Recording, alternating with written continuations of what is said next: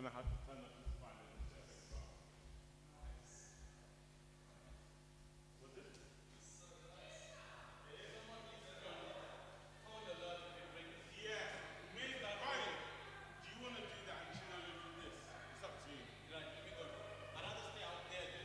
Okay. Okay, fine.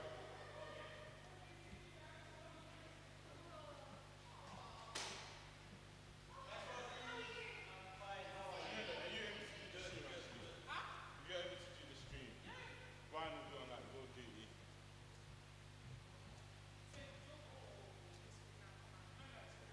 It's the same thing. Yeah.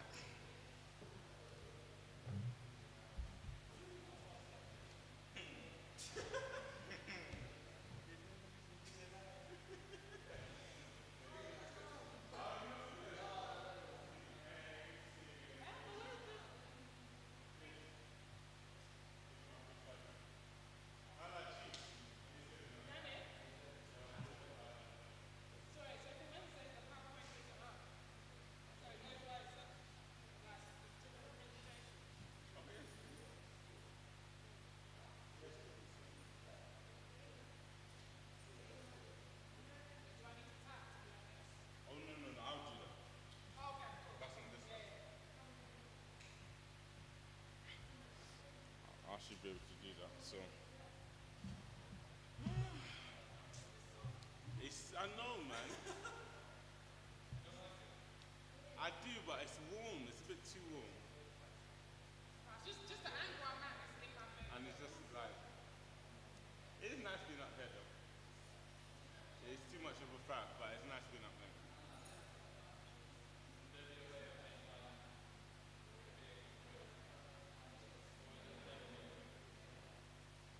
I don't know. We'd probably need to duplicate some things. It's not the end of the world. It'll still be a bit of a nightmare.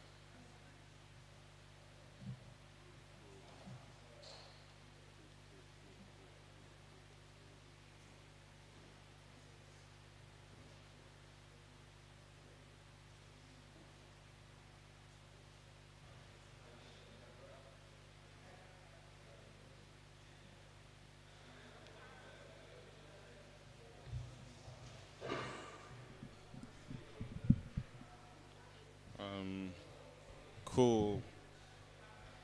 Evening, everyone. Evening. Should I turn off the fan? You know what? If you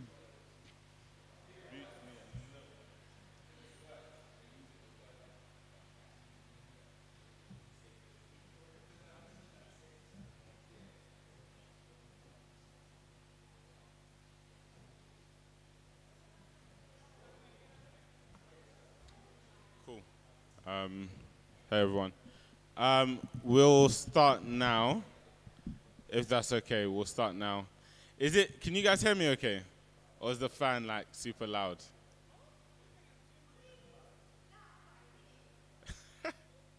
Okay, cool.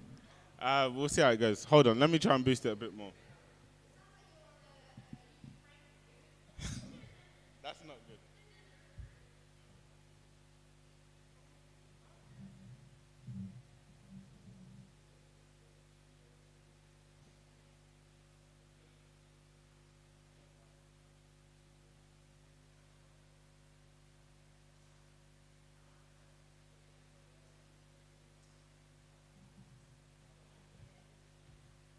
Is this louder? Yeah, I think that's louder. Just cool. Yeah. Hey everyone. Sorry.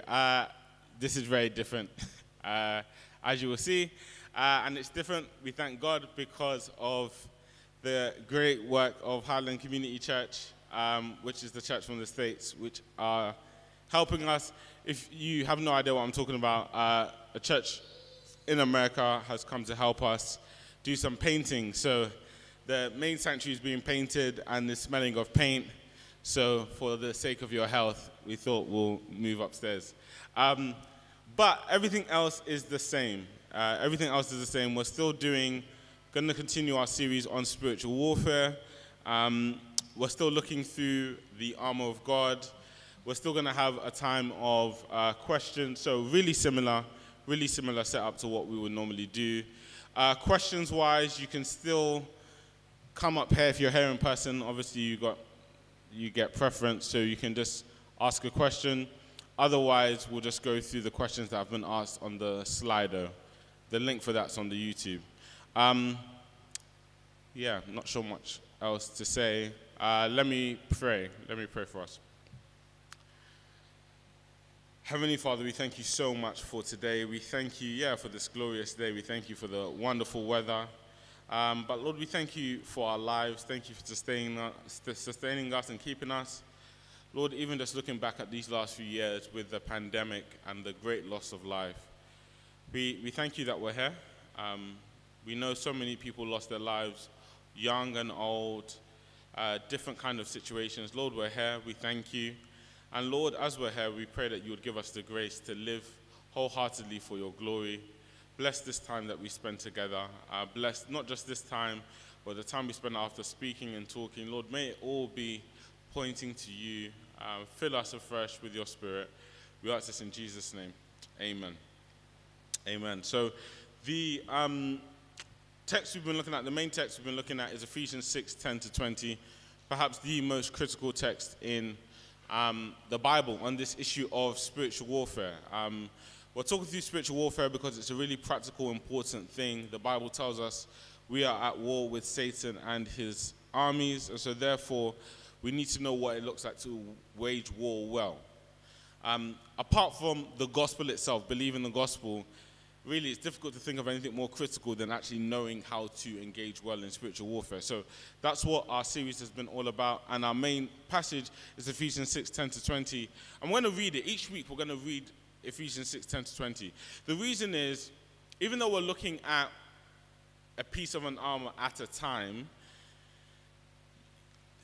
when Paul wrote this, he wrote this together. The whole armor works together. So we always want to think of each piece of the armor in context of all the other pieces of the armor.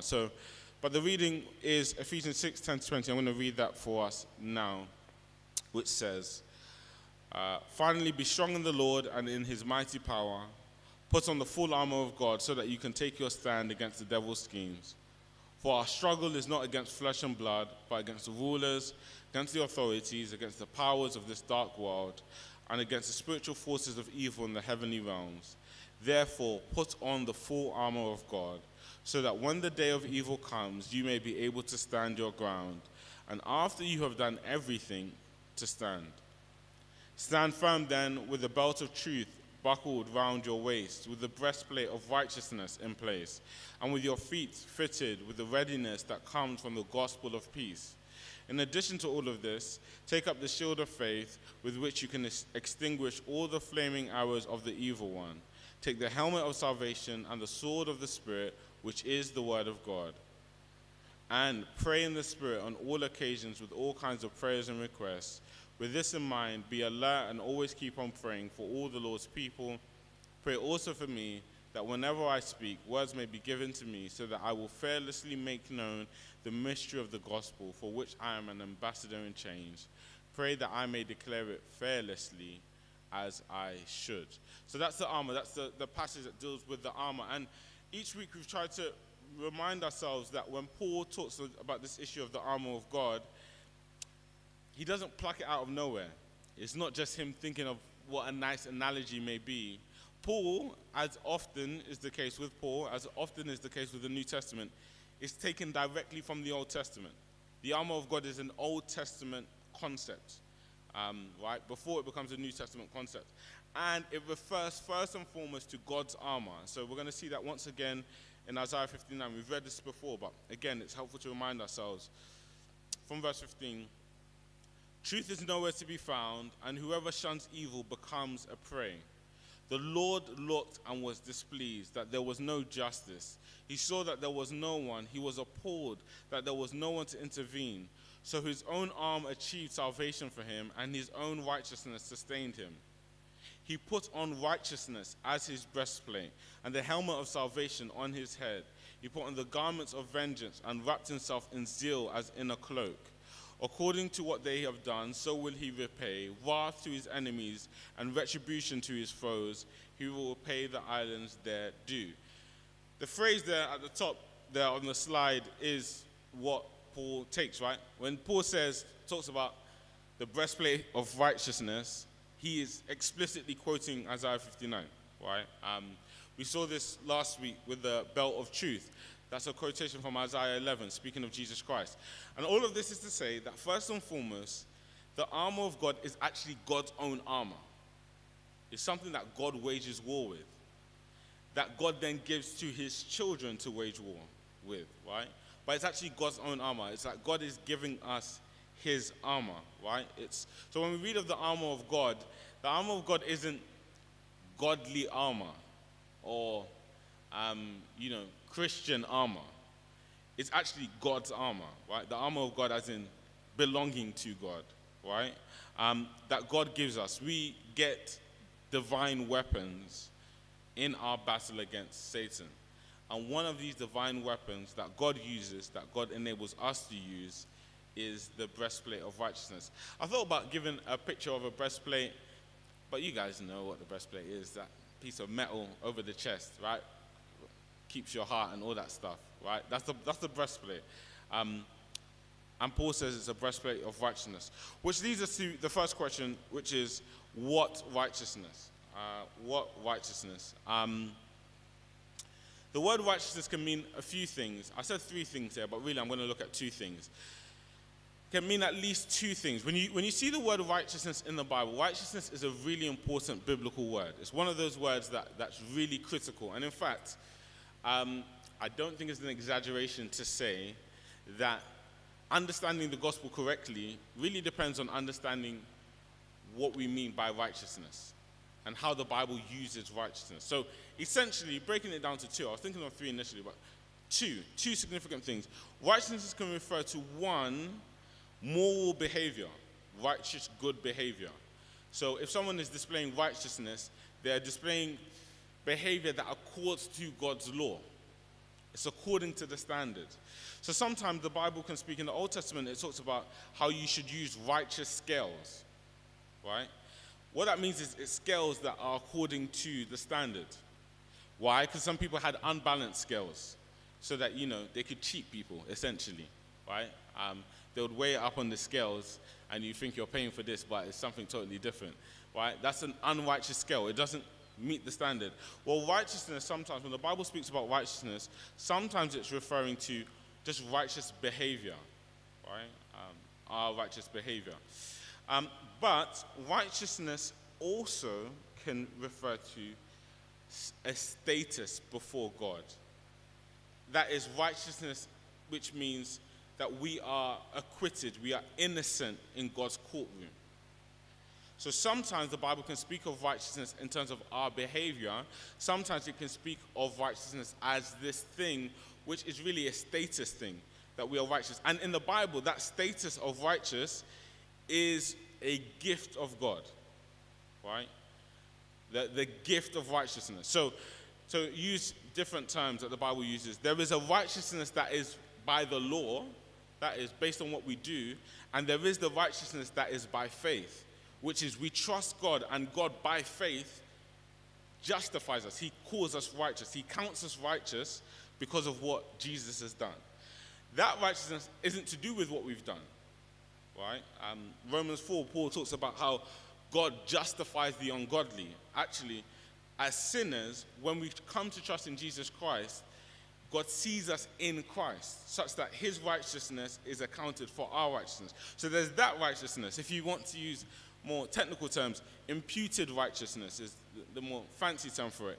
But there's righteousness that is a gift, a status that is a gift that comes by faith. And there is righteousness that actually refers to our behavior. Both of those righteousnesses are in the Bible. The Bible uses righteousness in those ways both times. And if you lose sight of either of those, you've lost sight of something really critical. So, all of that to say, what righteousness are we talking about here? Because it'd be quite different, actually. It's very different. Is Paul saying that the breastplate is actually the status we have in Christ is what is our armor against Satan? Or is Paul saying that actually righteous living is part of our armor against Satan? And I think on balance, he's actually talking about righteous living. The reason for that is, and now this is actually really a helpful thing in general, if you're trying to puzzle something like this out, the best way to do it is to think, how is this word used in the immediate context? How is this word used in the book? And in the book, again and again, when Paul deals with it, uses the language of righteousness, he's actually talking about righteous living, right? So Ephesians 5, for example, he's talking about righteous living. So I think the breastplate of righteousness is not so much a reference to our status in Christ, though we are soon going to talk about the helmet of salvation, which essentially is speaking of that. So that is part of our armor, but I don't think that's what Paul is talking about here. I think he's actually saying that righteous living is part of our armor, part of the armor that God gives us in our fight against Satan. So with that in view, we're going to do one more Bible reading that's talking about righteousness as in righteous living. I'm going to read from Romans. I'll read from Romans 6, 11 through to 23. This passage, if it seems familiar, we did it recently. Chinello, who's right here, got baptized, and we looked at this passage. But let me read it. In the same way, count yourselves dead to sin, but alive to God in Christ Jesus. Therefore, do not let sin reign in your mortal body so that you obey its evil desires. Do not offer any part of yourself to sin as an instrument of wickedness, but rather offer yourselves to God as those who have been brought from death to life, and offer every part of yourself to him as an instrument of righteousness. For sin shall no longer be your master, because you are not under the law but under grace. What then? Shall we sin because we are not under the law but under grace? By no means. Don't you know that when you offer yourselves to someone as obedient slaves, you are slaves of the one you obey, whether you are slaves to sin, which leads to death, or to obedience, which leads to righteousness? But thanks be to God, though you used to be slaves to sin, you have come to obey from your heart the pattern of teaching that has now claimed your allegiance. You have been set free from sin and have become slaves to righteousness. I'm using an example from everyday life because of your human limitations. Just as you used to offer yourselves as slaves to impurity and to ever-increasing wickedness, so now offer yourselves as slaves to righteousness, leading to holiness. When you were slaves to sin, you were free from the control of righteousness. What benefit did you reap at that time from the things that you are now ashamed of? Those things result in death.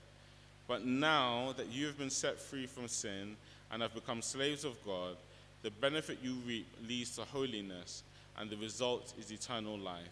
For the wages of sin is death, but the gift of God is eternal life in Christ Jesus our Lord.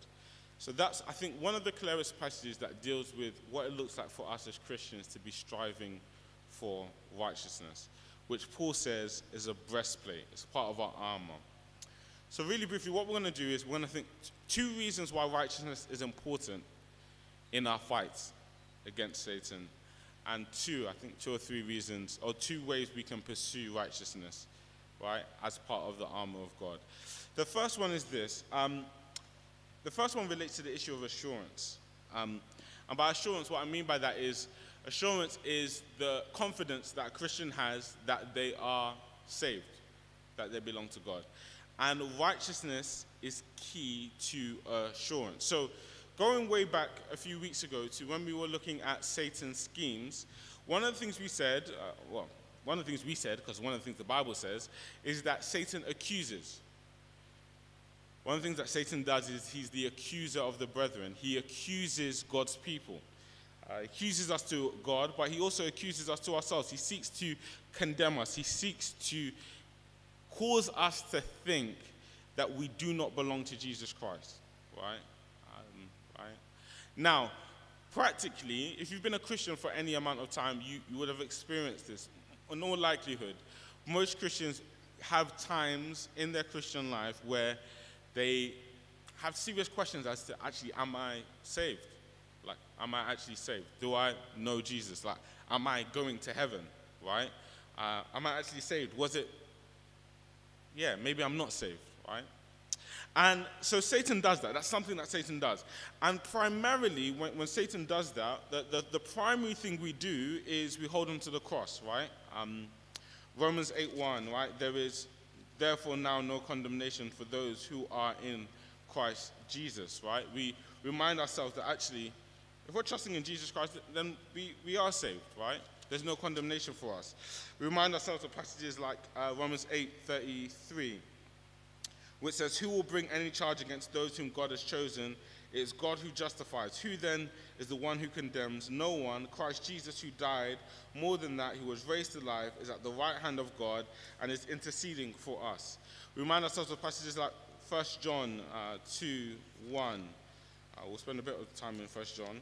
1 John 2:1 says this, my dear children, I write this to you so that you will not sin. But if anyone does sin, we have an advocate with the Father, Jesus Christ, the righteous one. So when we sin and Satan comes to condemn us, what we do is we look to Jesus Christ and we look to the cross, right? We fight the accusations of Satan through the cross. That's the primary way, that's the primary ground of our assurance. And nothing I'm going to say next negates that.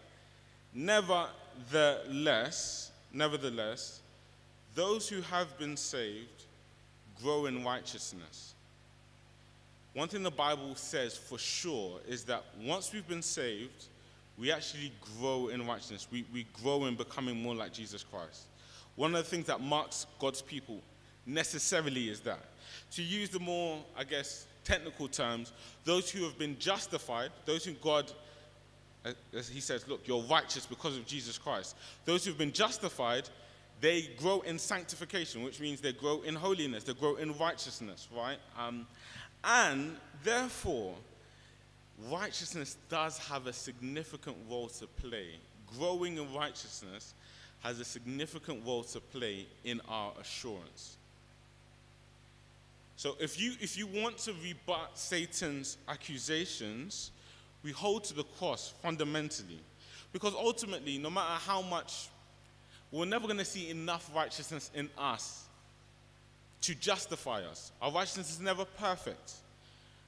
But there is a growing in righteousness that is essential to assurance. Essential. Right? And it's essential because God says it so, right? You see this in several places. So when we read Romans 8 earlier, Romans 8 is the passage that tells us there's no condemnation for those who are in Christ Jesus. But it then describes those people. Verse 12, brothers and sisters, we have an obligation, but it is not to the flesh to live according to it. For if you live according to the flesh, you will die. But if by the Spirit you put to death the misdeeds of the body, you will live. So those who are trusting in Jesus Christ are also those who are putting to death sin. They're growing in righteousness. We read 1 John 2 a bit earlier, right? Which speaks about, look, if you sin, we have the assurance that actually we have Jesus Christ. But 1 John also teaches us, right? 1 John 2, just like 2 verses later, we know that we have come to know him if we keep his commands. Everyone who says, I know him, but does not do what he commands is a liar, and the truth is not in that person. Later on in 1 John 2, verse 9, anyone who claims to be in the light but hates a brother or sister is still in the darkness. And in fact, all the way through 1 John makes the point that actually one of the things that helps you to know that you're a Christian is that you do what God tells you to do. In other words, righteousness. Righteousness is key to our assurance, right? Matthew 7:21. Not everyone who says to me, Lord, Lord, will enter into the kingdom of heaven, but the one who does the will of my Father in heaven, right? So what that means is, if we're to fight Satan's accusations, a significant part of that will be striving and growing in righteousness. If we fail to do that, we will lose this battle. Really, what's at stake here is not so much, to some extent, is how well we do in our Christian life. But to some extent, there's a sense in which, now of course, if we look at it from God's view, those who are truly saved are kept, they're preserved, right? God keeps those he saves. The Bible is clear on that. But there's a way you could say, almost humanly speaking, failing in the striving for righteousness, by the grace of God, will mean that you will lose this battle eternally, right? So 1 Timothy 1, 18 to 19,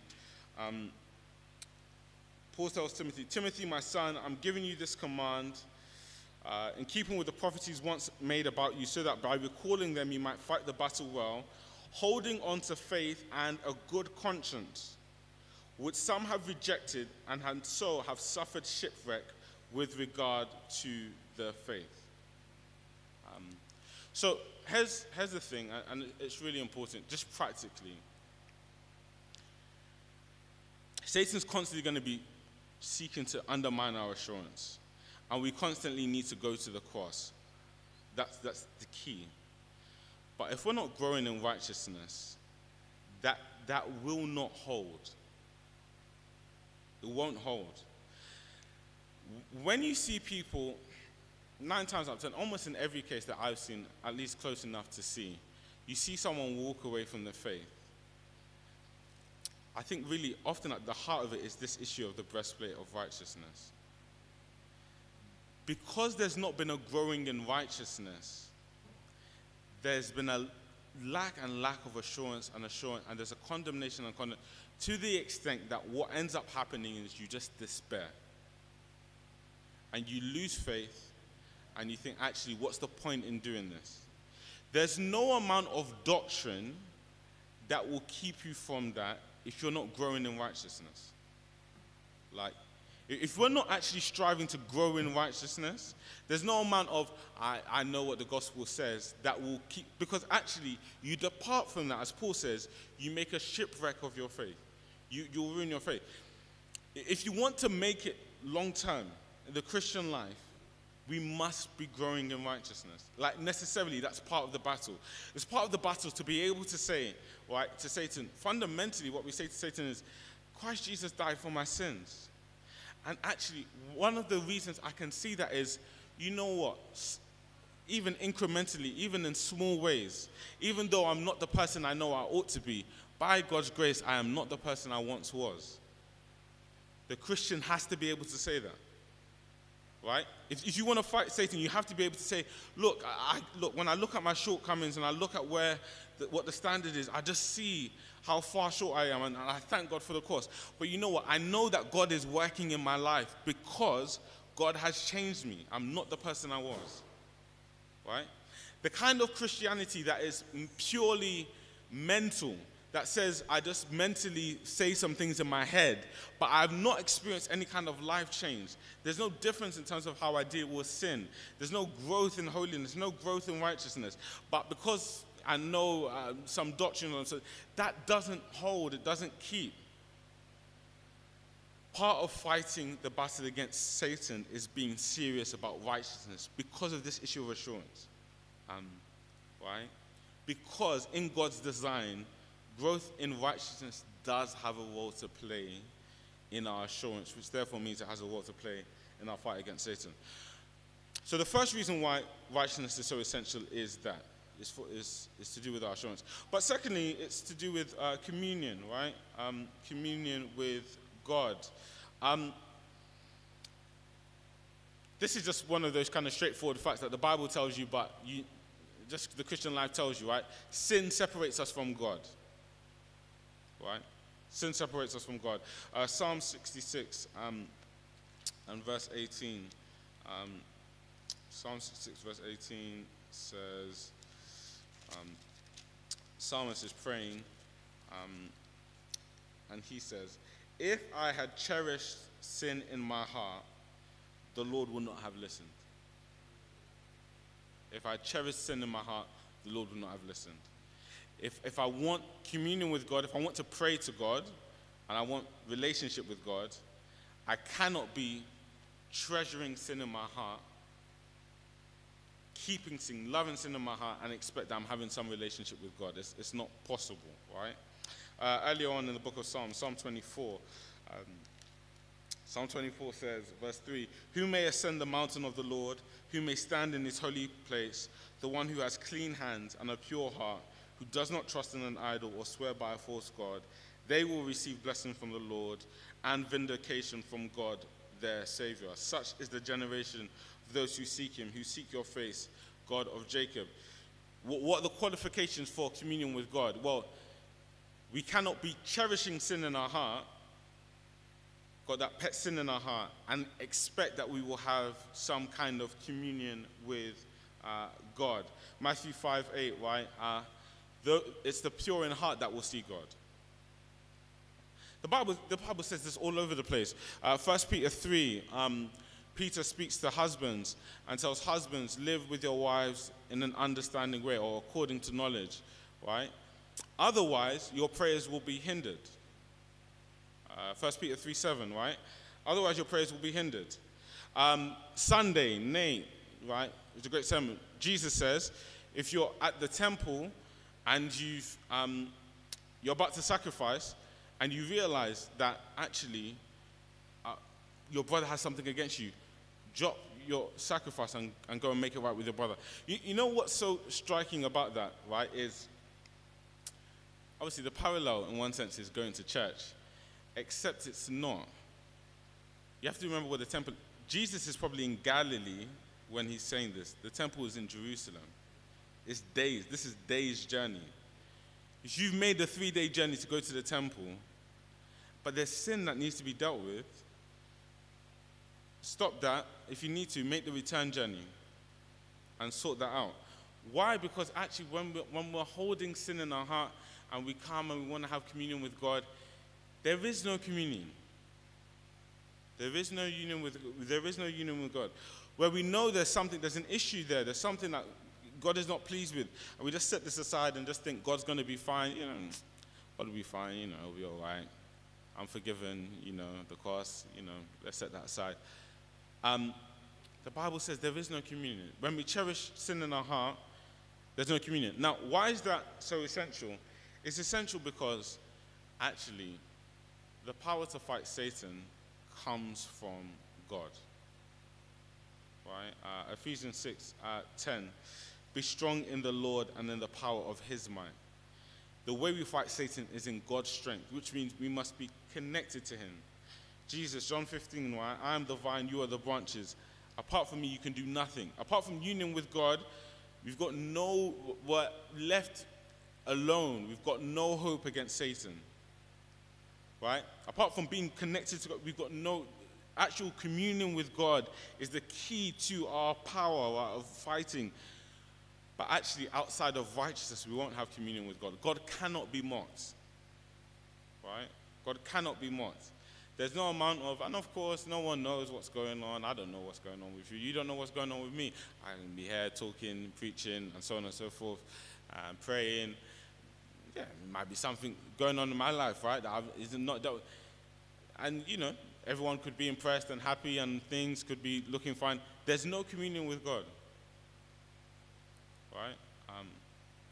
And therefore, there's no actual power to fight Satan. So this breastplate is key. It's key. And there's nothing that replaces the need for righteousness in the Christian life. Right? And so in one sense, there's a kind of vicious cycle to this. The Christian who's not growing in righteousness will be more exposed to Satan, and therefore will be even more exposed to sin. And spiraling downwards, right? Spiraling downwards. The breastplate of righteousness is key. Okay, so how do we grow in this? How do we seek this breastplate of righteousness? If it's so important, how do we grow in it? One is just through Scripture, right? Ephesians 4, just earlier in the book of Ephesians 4, verse 22. I'll start from verse 20. In fact, I'll start from verse 17. So I tell you this and insist on it in the Lord, that you must no longer live as the Gentiles do in the futility of their thinking. They are darkened in their understanding and separated from the life of God because of the ignorance that is in them due to the hardening of their hearts. Having lost all sensitivity, they have given themselves over to sensuality, so as to indulge in every kind of impurity, and they are full of greed. That, however, is not the way of life you learned when you heard about Christ and were taught in him in accordance with the truth that is in Jesus. You were taught with regard to your former way of life to put off your old self, which is being corrupted by its deceitful desires, to be made new in the attitude of your minds, and to be put on the new self, created to be like God in true righteousness and holiness. So in one sense, Paul, when he talks about righteousness later, has already told us what the key to righteousness is in the previous, well, not the previous chapter before the previous chapter, chapter 4. How do we grow in righteousness? First of all, backing up, what does it look like to be in sin? The Bible says it's to be enslaved to deceitful desires. In other words, when the Bible speaks of our sin nature, what it's saying is we have desires within us that are deceitful. In other words, they lie to us. Like, I really want to do this. I really want to do this. And that desire is actually lying to me. Right? It's a weird concept, right? Deceitful desires. You have desires within us. We all have desires within us that lie to us. They're not telling us the truth. They're promising things to us. That this is the path of life and joy. And it's not true. It's a lie. We have deceitful desires. This, by the way, quick side point. This is the foolishness of be true to yourself and follow your heart and follow your desires. That's suicidal. Eternally suicidal if your desires are deceitful. If your desires are lying to you, right? If they're telling you things that are not true. So we have deceitful desires. That's the nature of the sin, of what sin looks like, right? But the way we put that off, the old man, is by being renewed in our minds, right? And the way we're renewed in our mind is first and foremost, is through the scriptures, through God's word, right? That new self, the new man, is created to be like God in true righteousness and holiness. So what that looks like is we learn what righteousness is from the scripture. We learn actually what scripture teaches. We learn to see the beauty in scripture, the beauty in righteousness, right? So there is a beauty to righteousness. We learn that actually the path to life isn't sin. It's not lying. It's not a lack of self-control. No, those things lead to destruction. Actually, the path to life is actually truth, right? The path to life is actually self-control. It's those things that lead to life, right? And we do that through scripture. We do that through meditating and memorizing scripture, right? We do that through remembering what the gospel is and what the gospel has to say. I'll say a bit more about the gospel, right? But it's the gospel that teaches us that actually, no, this isn't the way to live. And the more we meditate on scripture and see what scripture has to say about these things, the more actually we are growing, we are renewed in our minds, and we are putting on that new person. And that new person is defined by righteousness. So scripture has a role to play in this. Keeping a good conscience. I'm not going to say too much about this because if you were here, those of us who were here for the New Year's service, that was what we spoke about. The importance of keeping a good conscience. The Bible has lots to say about it, right? So if righteousness is a breastplate, very practically what that means is, as Christians, if we want to wage war against Satan, we must do everything we can to have a good conscience before God. Acts 24, and this is all over the place, but Acts 24 verse 16. Paul says, "So I strive always to keep my conscience clear before God and man," right? I strive always. 1 Corinthians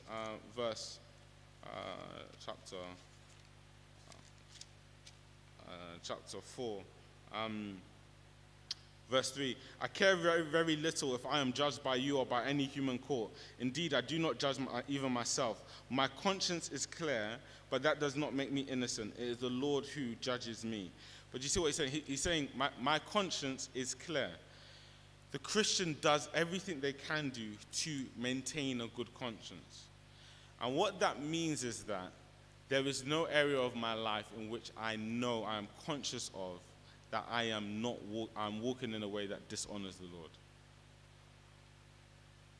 I am not aware of anything. That's what Paul says. Paul says, I have a good conscience. I'm not aware of anything against me. I think sometimes, I think I said this in New Year's, that sometimes that sounds odd to us. That sounds like some kind of perfectionism. It's not. It's not even close to perfectionism. And the reason for that is what Paul says. Paul says, ultimately, God knows our hearts, our motivations. God knows things that are even deeper than what we can tell. But let me be very clear. It is possible for a Christian to live with a clear conscience. A Christian can say, I do not know of any way in which I'm not conscious of any way in which I'm living in a way that displeases the Lord. I'm not conscious of an area of my life that I know that I'm displeasing the Lord. If that is not something we strive to do, it means we're seeking to wage war against Satan without the breastplate of righteousness. Because whatever that thing is, Satan will use that. Whatever area that is, Satan will use that. Christians can. And it means also, right, that we're praying that actually God searches us, that God does the work inside us to search us, right, to search our consciences, to search us, right? That's what the psalmist prays, Psalm 139. Search me and know me. Reveal to me if there's any wicked way in me. But I think for most of us, we're not even at this. We're conscious. There's things you know of. There's stuff we know of. Actually, the way I'm at work, the conversation I'm having at work, I know that doesn't honor the Lord. And we just push it to one side and you bury it. This can be as simple as speeding, right? Literally, like, actually, I know every time I get in the car, I don't care for the speed limit. I know I speed all the time. It's fine. It's cool. That's Satan delights in that. Satan delights in that. We can have a clear conscience before God. And you know what? That's such a beautiful thing in the Christian life.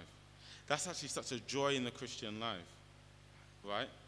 I mean, it's not that we trust in our own righteousness, but by God's grace, we know there's nothing. And obviously, there's areas that we're growing in, we're striving in, but there's nothing that we are consciously, you know what? No big deal.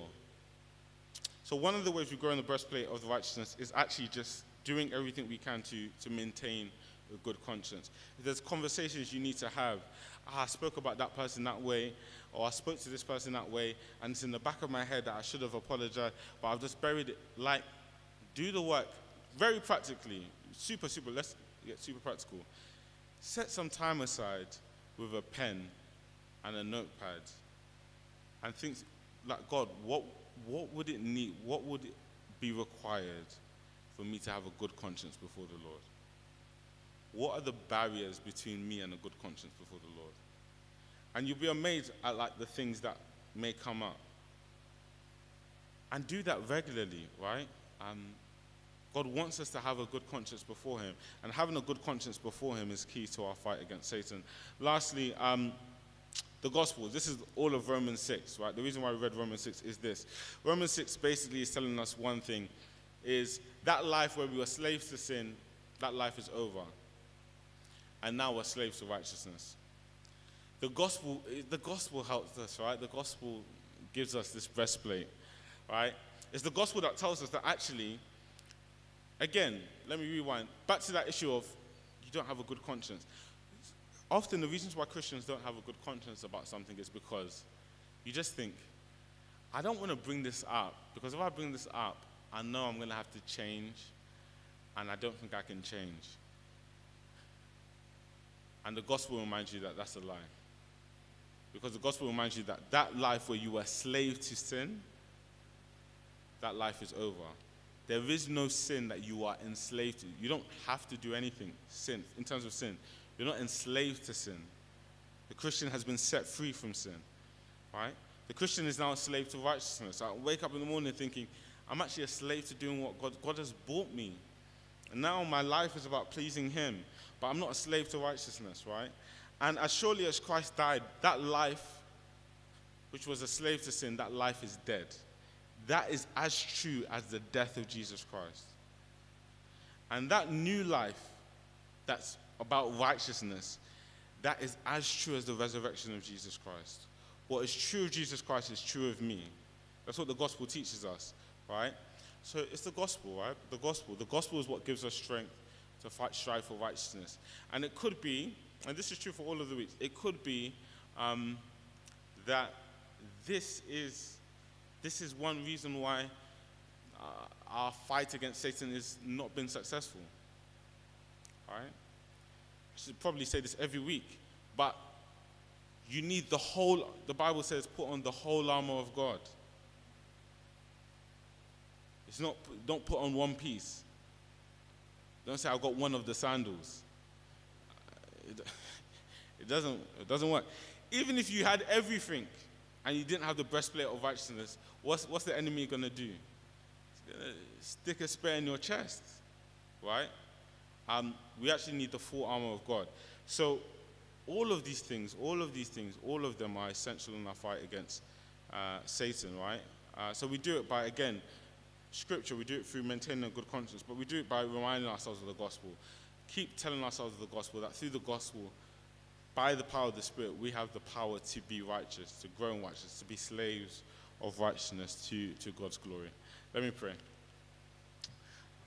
Heavenly Father, thank you so much for today. Thank you, Lord, for this passage on the armor of God. Thank you for, Lord, that you don't just leave us without plan or strategy. Lord, you've actually given us the means. And Lord, forgive us where we've been so negligent of what you have to say about our fight against Satan. I pray, Lord, particularly as it pertains to this breastplate of righteousness, Lord, that we would strive to have that breastplate of righteousness by your power, by your strength. And Lord, we will see the difference it makes in our fight against Satan. Lord, help us now, even as we've heard the word. Lord, may Satan not steal that word from us. We ask this in Jesus' name. Amen.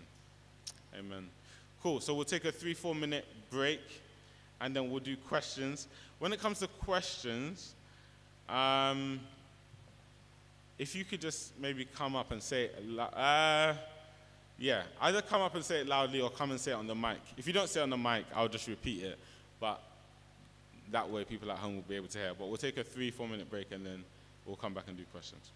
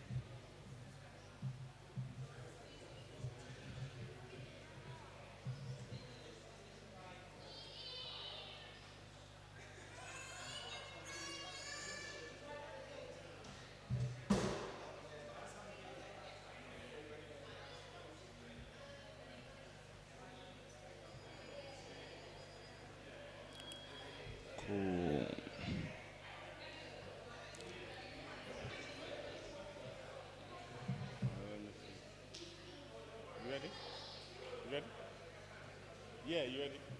Not yet. No, it's good. It's Gordon has a question anyways. All right, guys.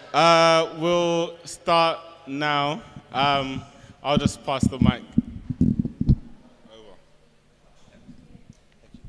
Now, I've got a couple of questions on the text, and I've got a question on the sermon, and then I've got a different question altogether, but I'll save the other questions later, give other people room. Now, it's a very, very interesting and a very, very helpful study, because at the start, I would have said the dominant meaning is Christ's imputed righteousness, so I better keep the mic, whereas you're saying actually it's our lived righteousness. But are not the two connected, really, in that we can only have a lived and growing righteousness on account of the definitive breach with sin, which takes place when we first trust in the Lord, born again and trust in the Lord Jesus Christ? Yes, sure, yes. So I think, yes, they're interrelated, and one begins the other, right? It's really important. You get so many things wrong if we don't distinguish between those two righteousnesses. We get so many things wrong. But yes, we become saved because of that righteousness that we are given, that status which we are given by faith in Christ.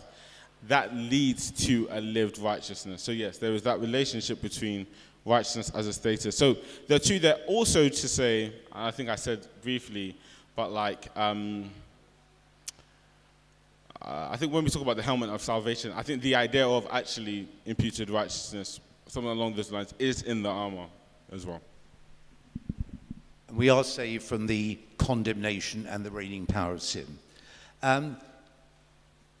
Before he deals with the specific pieces of the armor, Paul says that you may withstand in the evil day and then stand. Do you think that indicates a progression in the Christian life, or are they essentially saying the same thing? Good question. I might have to get back to you on that. I think I'll need to look at the, relevant Greek terms. I think they're both related to the word stand. I'm not sure there's a massive distinction between the two terms. So I think it might be reiterating the same thing, but I'll need to get back to you on that, yeah.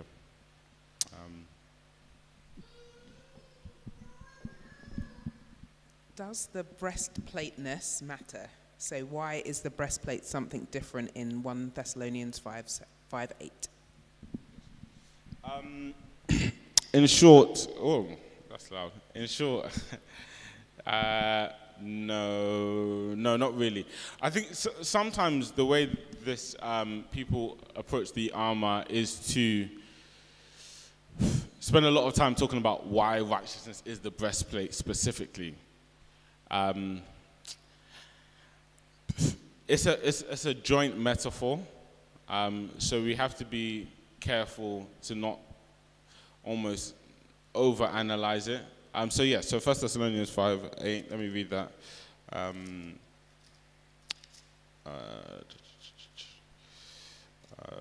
There's another point in scripture where Paul uses armor language, where he talks about faith and love as a breastplate. So. No, all it goes to show is that actually these are all essential parts of the armor. There are some that seem to be particular. So like that the faith is a shield seems to be particular, but you can see that in the way that Paul elaborates on it. Similarly with the sword of the Spirit, I think there's something particular about that. But by and large, I don't think we should spend too much time on that. The reason, though, why, at least in Ephesians, he's speaking of righteousness as a breastplate is because Paul is, he's quoting from Isaiah. How do we avoid mistaking self-righteousness for righteousness? Great question. A few things. Number one, genuine righteousness, as in lived righteousness, always begins with righteousness as a gift. So any kind of righteousness that doesn't begin with being justified as a sinner is no genuine righteousness, right? It's self-righteousness. That's one thing you might say. But another thing you might say, and you see this in the Sermon on the Mount, particularly in the first part of chapter 6, but even where we are, one of the things that marks self-righteousness is self-righteousness always seeks to lower the standard. Self-righteousness makes the standard some external thing. And it lowers the standard so you can, let's say it's a high jump and you need to jump over this thing. You can either say, boy, I can't jump, or maybe I need help to jump. Or you could say, you know what, I can do it myself. But the way you do it yourself is you take the bar and you bring it down, and then you jump over it, and you parade yourself for jumping over it. Well, that's what self-righteousness does. It looks merely at externals, but it doesn't deal with the issues of the heart. So sermon that Nate so helpfully preached on Sunday, self-righteousness can say, look, I've not murdered, and yet be boiling with anger. So it lowers the standard of God's command. That's one way we can see that actually what you're dealing with is self-righteousness.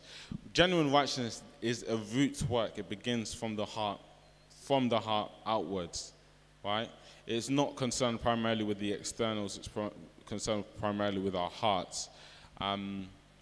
So I think that's the main thing. The other thing I would say about self-righteousness is, in general, self-righteousness is marked by a desire to be seen by men, by people, as opposed to be seen by God. And again, the Sermon on the Mount is fantastic on this. We're looking at that in a few weeks. But one of the things that marks by self-righteousness, they're doing things so that other people can see them as righteous, but it's not first and foremost directed towards God. Okay, 2 questions here. Is it possible for us as Christians to have righteous anger? And regarding Sunday sermon, is all anger sinful? How do you judge if a situation is a righteous anger situation? Good question. There are somewhat differing views on this. I think somewhat of a minority view. I think there's very little room for righteous anger. I think 98 times out of 100, your anger is sinful. And we need to be careful of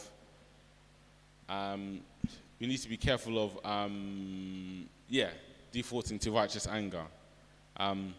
Because one of the things that characterizes anger is that we think our anger is righteous. Right? James 1, and I think James 1 particularly is cautions us on this. So James 1, verse 19. My dear brothers and sisters, take note of this. Everyone should be quick to listen, slow to speak, slow to become angry, because human anger does not produce the righteousness that God desires, or the anger of man does not produce the righteousness of God. So the Bible warns you against that default notion which says, my anger is because I'm trying to be righteous for God. The Bible says the anger of man does not produce the righteousness of God.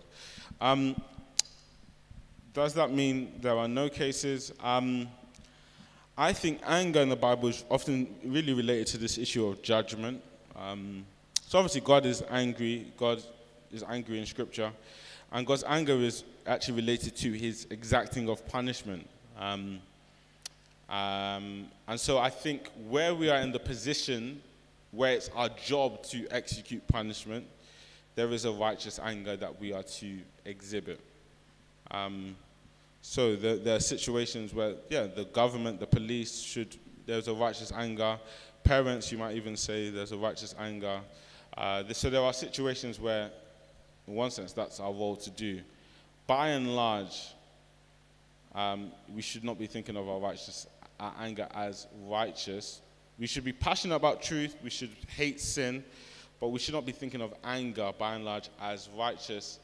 The last thing to say on that is, almost every time the Bible speaks about anger, human anger, it's negative.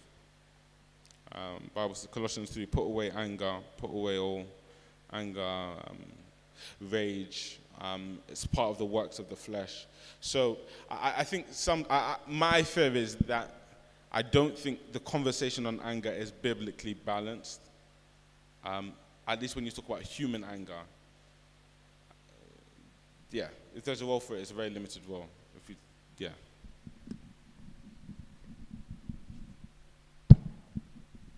Sorry, just following on from that.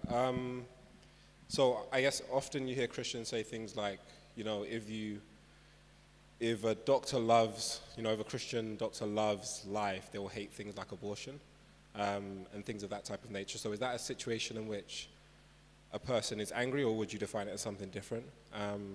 Secondly, texts like when it talks about obviously how zeal for my Father's house consumed me, or consumed him, or be angry but do not sin. Texts like that, do you see that then as suggesting that there are times for believers to be angry, I guess especially with regards to issues of justice, or I think even angry at regards to things like sin. I think this may seem like overly semantics, but I don't think so. I think we should be zealous for what pleases the Lord, and we should hate what God hates. I'm not sure that necessitates anger. We should hate sin. We should be zealous for the things that please God. We should not be indifferent to sin. Now, the text, be angry but do not sin.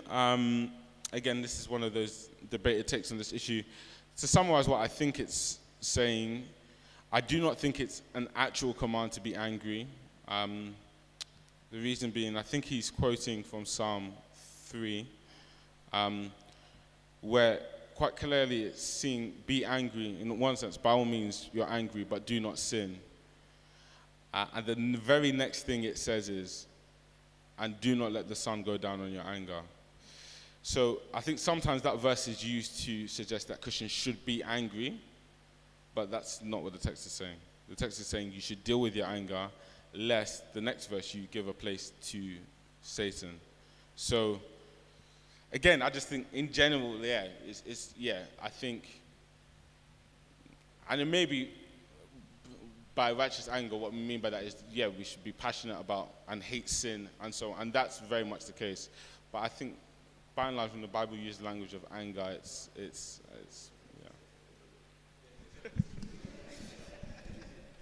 Sorry, last thing before Gordon comes. So, do you mind just drawing a distinction, explaining the distinction between passionately hating something and being angry, if you can? I think, again, part of this might be semantics. I mean, one, there is something about anger that is almost necessarily destructive, which explains, in many ways, God's anger. God's anger actually then does something. It burns. Which is why I think there are places where it's our role to actually enact justice. Hating sin is, we're grieved by it. I'm not sure if we use the language of frustrated by it, but it's different from, again, the kind of thing that would have us to, that would be destructive. So we're grieved by it. So, for example, other text that's often brought into this is Jesus cleansing the temple.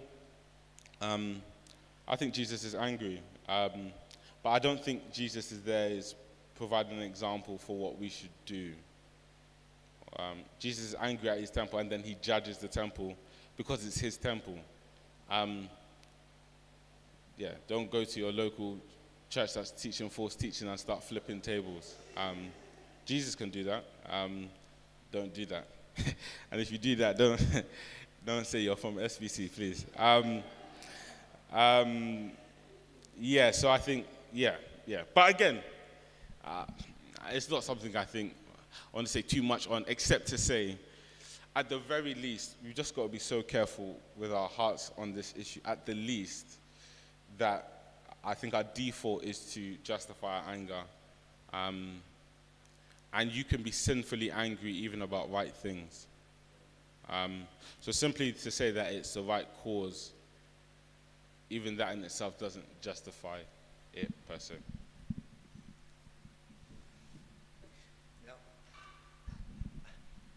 I wanted to, if I may, gently challenge that perspective.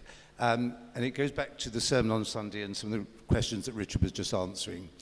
I've meditated quite a bit on the sermon from last Sunday and struck that in the KJV and NKJV, it says, anyone who is angry with his brother without a cause.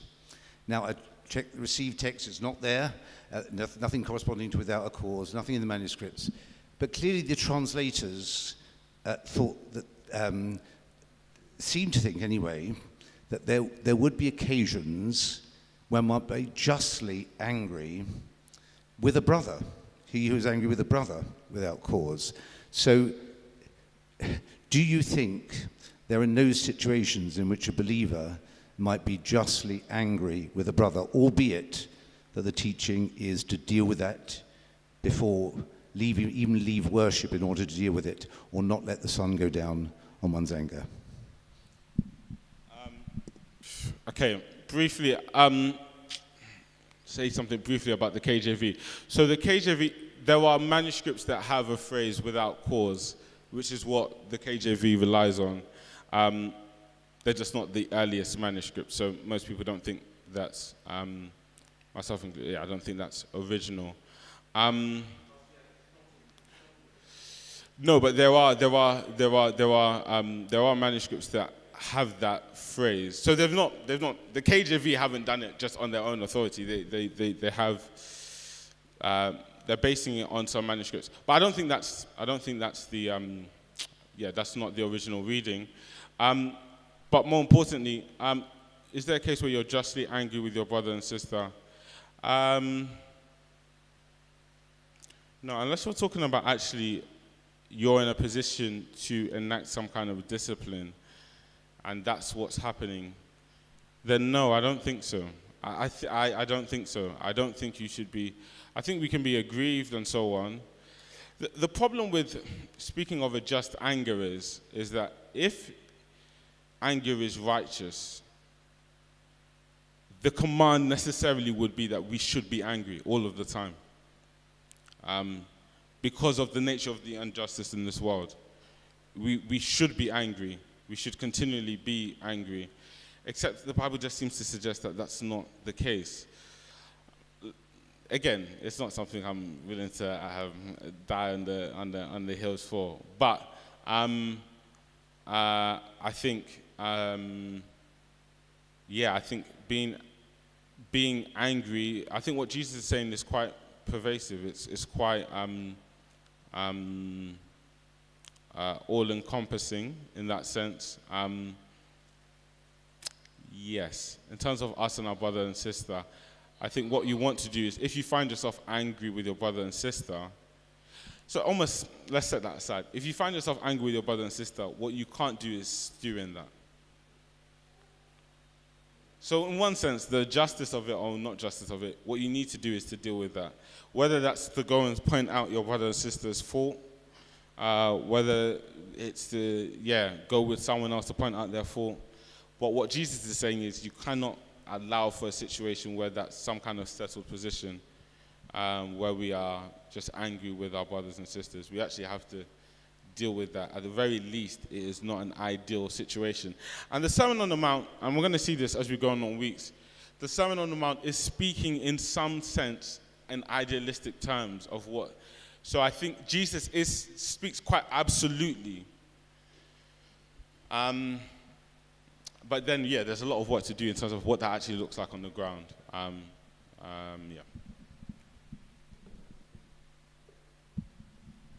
How do you change your heart? What if you are praying and your heart is not changing? How do we change our heart? I mean, in one sense, God changes our hearts. God changes our hearts. Because God promises that he will change our heart. Ezekiel 36, God says, I will give you a new heart. That's what God promises. God tells us that he will give us a new heart. So we can't change our own hearts. God can change our hearts. God has promised to change our hearts. How do we do that? Number one, we do that by believing the gospel. We believe the good news of Jesus Christ, and we trust that God changes our heart through that. We read God's word, we pray. There might be things that we're doing, practices that we're doing that are actually reinforcing sinful things in our hearts. But here's one thing I will say is, if you apply yourself to the means of grace, your heart will change. That's a guarantee, because that's what God says. So what's not possible is, I'm doing everything that God's calling me to do, but my heart just doesn't change. It's not true. And it's actually Satan that tells us the lie that there's something so different about us that even in the means of grace, we won't change. It's a lie. It's a lie. You are not that different or special or that sinful that God's means do not apply to you. Apply yourself to the means of grace. Persistently, continually pray. Speak to a friend. Sometimes it's just unconfessed sin. So seek counsel. Ultimately, speak to your elders. Seek godly counsel as to why. But if you apply yourself to the means of grace as God has called you to, then your heart will change. What's the purpose of Stephen's speech to the Sanhedrin in Acts 7? It feels like he's telling them things they already know. Good question. So, Book of Acts, chapter 7, we read of Stephen, who ends up being the first martyr. Let me pull it up.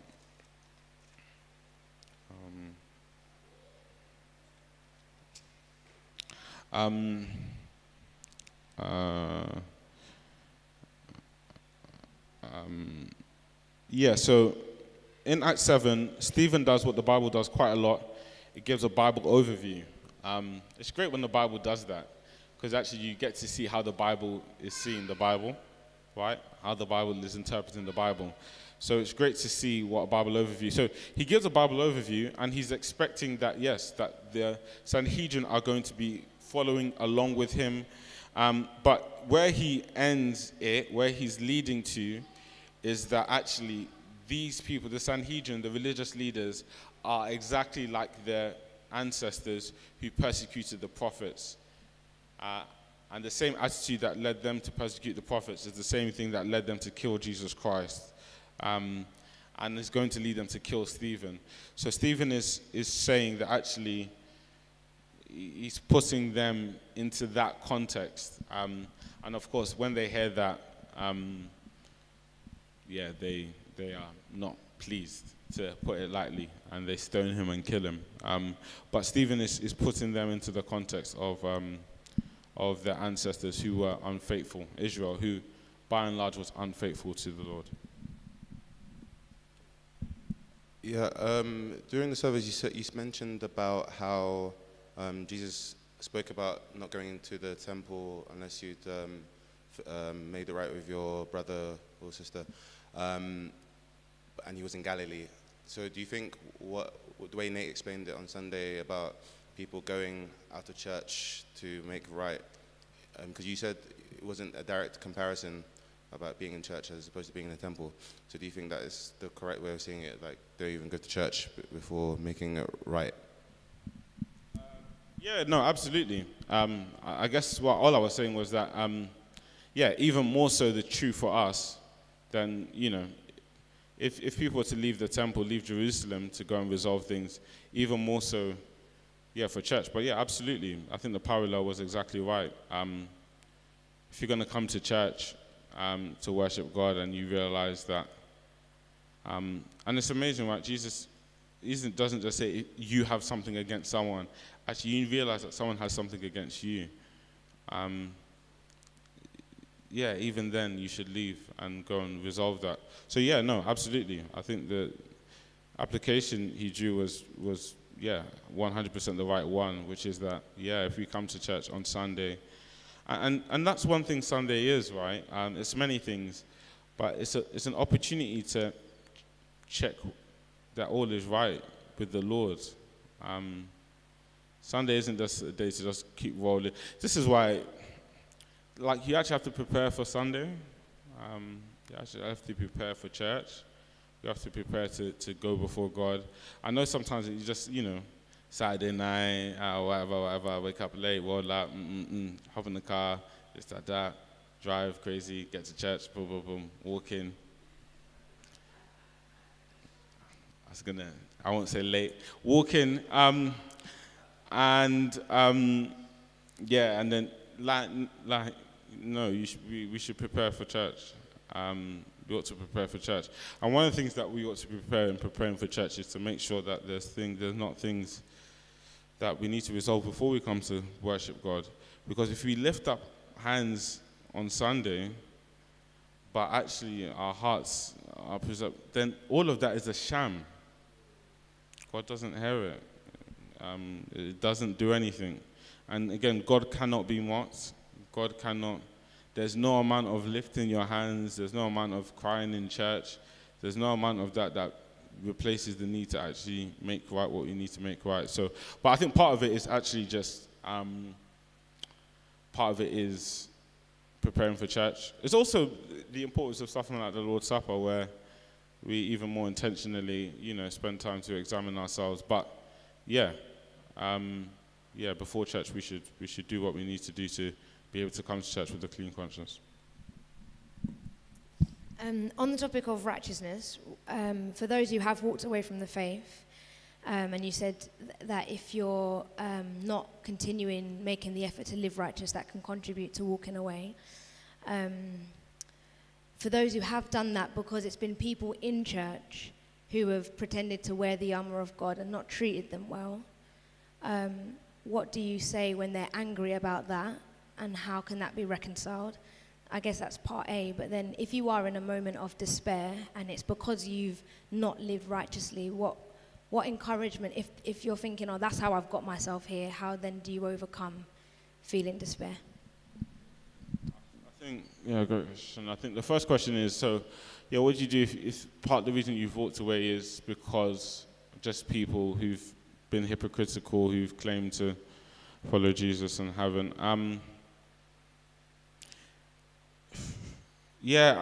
I think sometimes Christians can be quick to dismiss that. We shouldn't be. Those who bear the name of Christ, people ought to expect us to be striving after righteousness. Where we are not striving after righteousness, that's destructive. That's destructive. Matthew 18, and let me say particularly,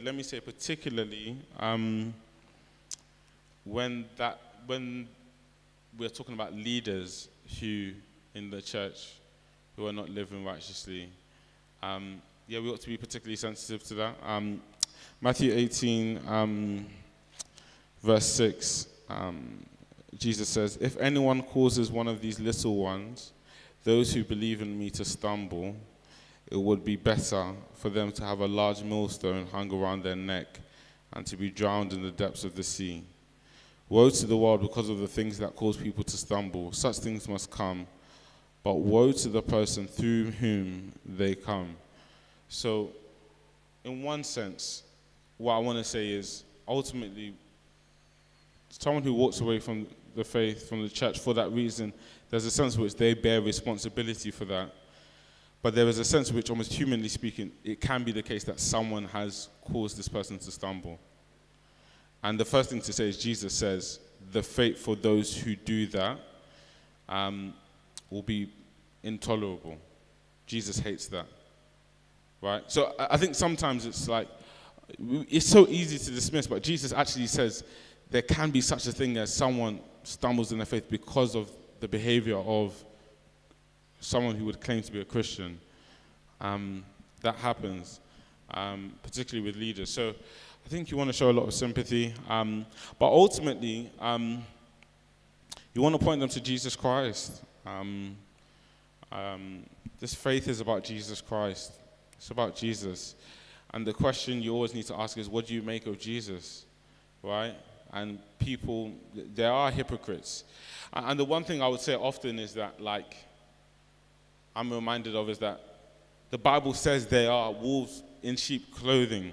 So sometimes when there's hypocrites in the church, or even teachers who are hypocrites, sometimes that's used as evidence against the Bible, against the faith. But in reality, the Bible assures us that that's the case. There are people that seem to be Christian who are not, who are actually wolves. So when you see that, that doesn't somehow bring into question Jesus' faithfulness. Jesus said that would happen.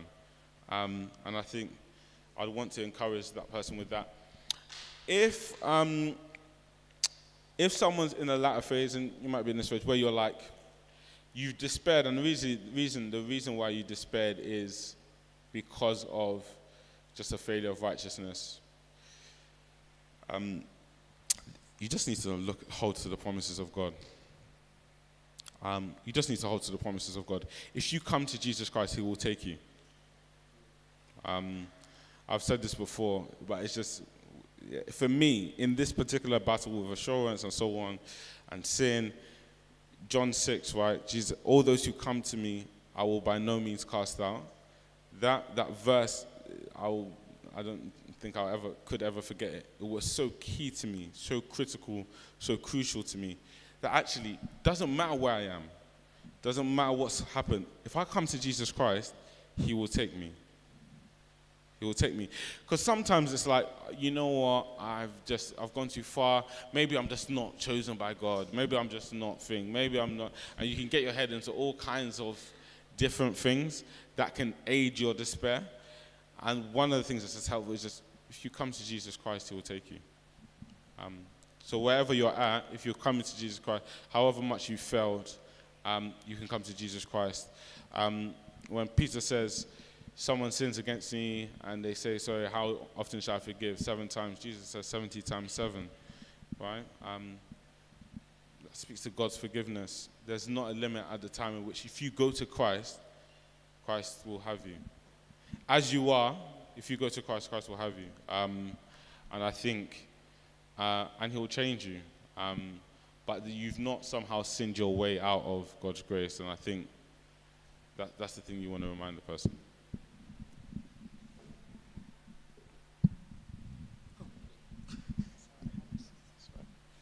I'm reading a book on Christianity and technology, and the author suggests or says that God can inspire the inventors of things that we cannot morally endorse, and cites Isaiah 54:16 as evidence for that. Do you think that's the case? Do I think that's the what? The case that God can inspire the inventors of things that we cannot morally endorse. Inspire the inventors of things that we cannot morally endorse. Well, firstly, let me look at Isaiah 54. Isaiah 54:16, was it?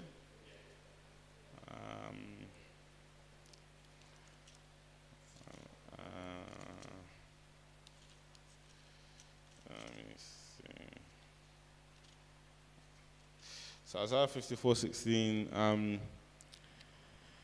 See, it is I who created the blacksmith, who fans the coals into flame and forges a weapon fit for its work.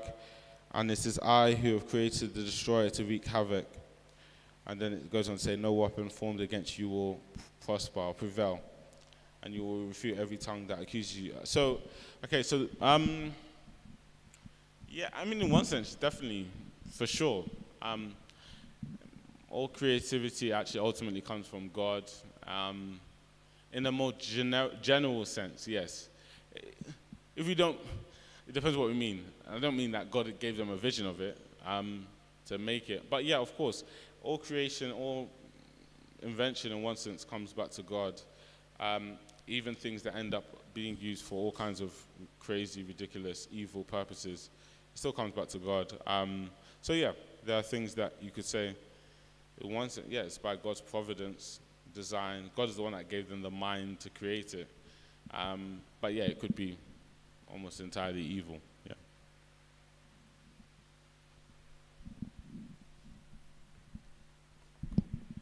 Quick question. So other than the essentials, what sort of things would you keep in mind when it's into a Muslim?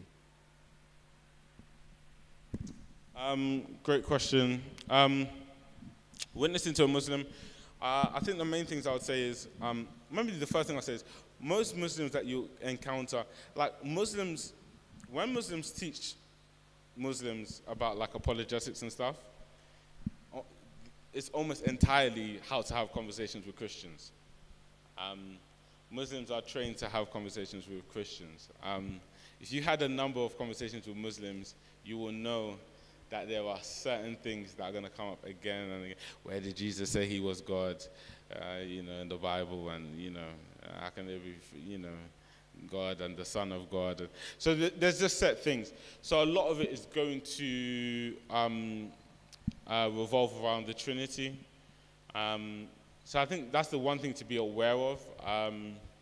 Or they'll say things like, we believe in Jesus too, and they'll start all the things that they believe that's similar to what the Bible says, fully aware that of the significant differences.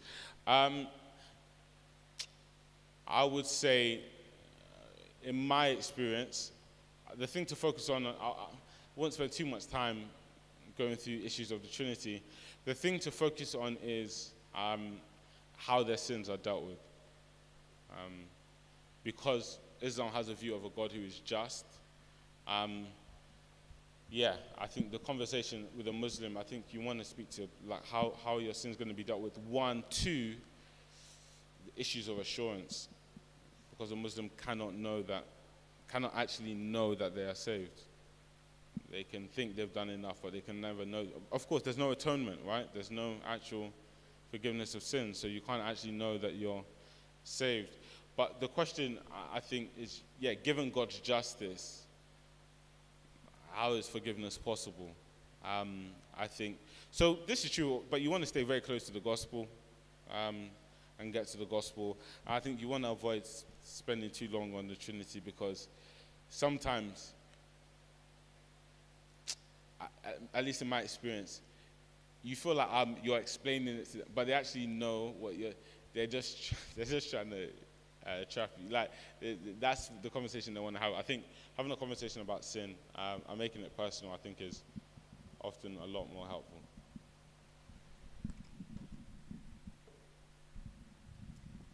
Why were the high priests giving Saul letters of permission to go into the synagogues so he could take Christians to jail?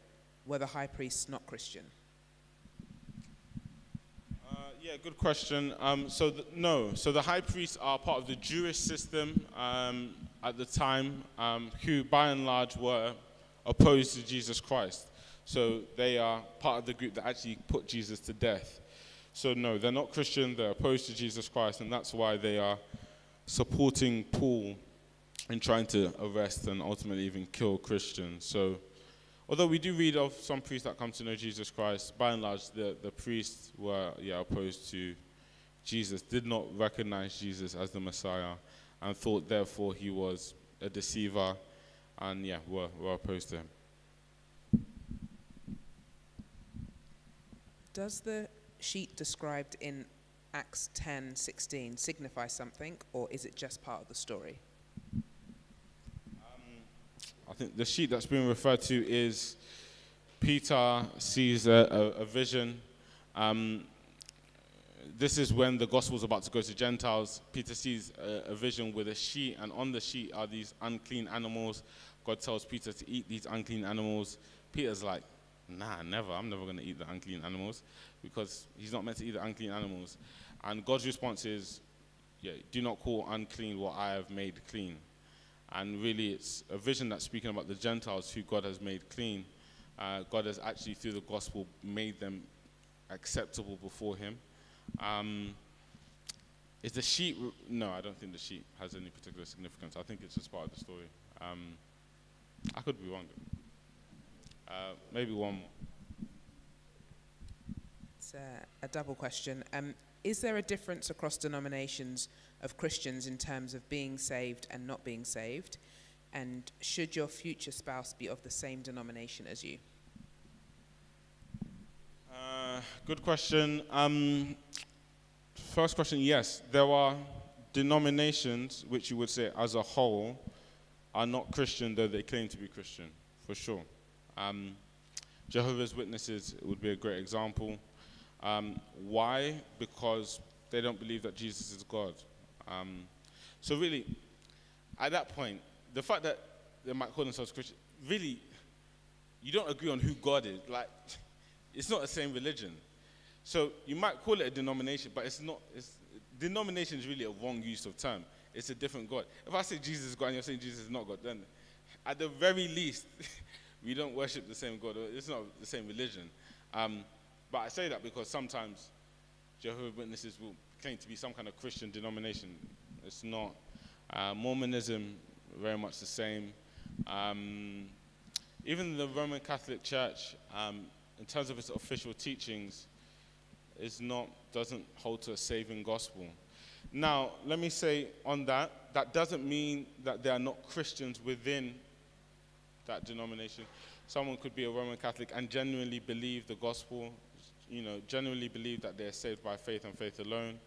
So there can be Christians in it. But when I say a denomination, if I say it's not Christian, what I mean by that is the official teachings of that denomination. If you were to believe that, you would not be believing the gospel, the biblical gospel. Yeah.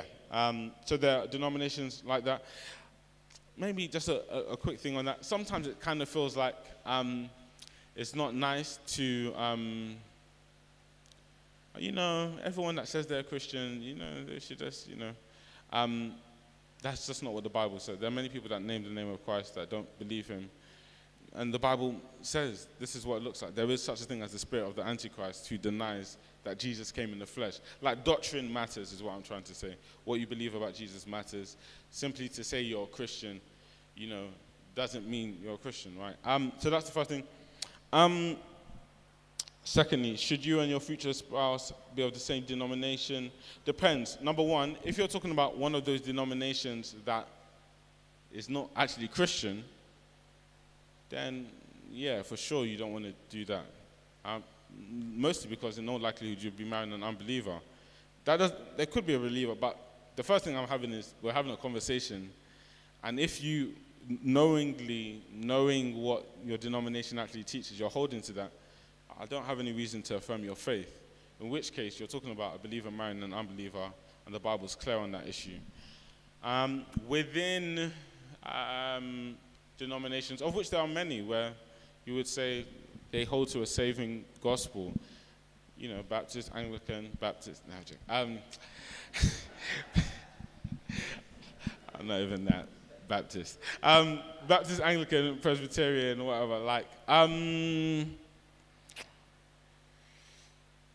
depends. Again, there are some things you just have to agree on just practically. That'll make it tricky. So, for example, you're going to baptize your kids. You're either going to baptize them or not, So, you need to be able to agree on that kind of an issue. There's some denominations which do that, which, again, still preach a saving gospel. There's some denominations that don't, but, practically, you're going to have to, that's going to be an issue down the road. There are other things that you might say, yeah, if you just have wildly different views of what the Christian life looks like and so on and so forth, marriage is hard just already on a normal day. So be careful about the kind of additional, you don't want to up the level of difficulty unnecessarily. So I think where you can have similar convictions about things is definitely preferable. Obviously, the main thing is you would need to be able to come to a compromise about what church you're going to actually go to. Yeah, I'm not a believer in the husband and wife going to different churches. So you'll need to, if it's at the level where I wouldn't go to your church, you won't come to my church, then maybe let's just call it a wrap and just cut it off there. So yeah, I think just practically, but again, seek counsel on that. But that's if we're talking about denominations that actually do preach a kind of saving gospel. Great. Let me pray for us. Heavenly Father, thank you so much for today. Thank you for your word. Thank you for the reminder of the breastplate of righteousness and the role it plays in our fight against Satan. Lord, I do pray that you would, by your grace, work in us, Lord, to be putting that breastplate on. Help us to be putting it on by your power, by your strength. We ask this in Jesus' name. Amen. Great. So hopefully we'll be back next Wednesday, back downstairs with the normal setup. So thanks.